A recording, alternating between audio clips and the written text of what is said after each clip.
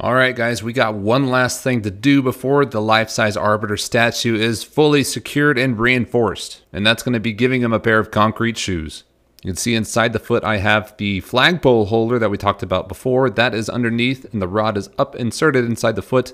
I've covered it in saran wrap, some duct tape to seal the holes, and a little bit of aluminum foil because I was a little bit worried about the heat. But now all that we have left to do is mix up some cement and pour it inside. I got a bag of 50-pound quick set concrete here. Gotta just add a little bit of water, mix it up, and pour it in. I'm splitting the bag in half, so each foot will get one half of the bag. Plus a little bit of water weight, should be at least 25 pounds in each foot, helping keep this thing bottom heavy and prevent it from leaning forward. We're gonna have to let the cement harden for a couple days, but after that we'll be able to put the tops back on the feet and then finally put this thing all together.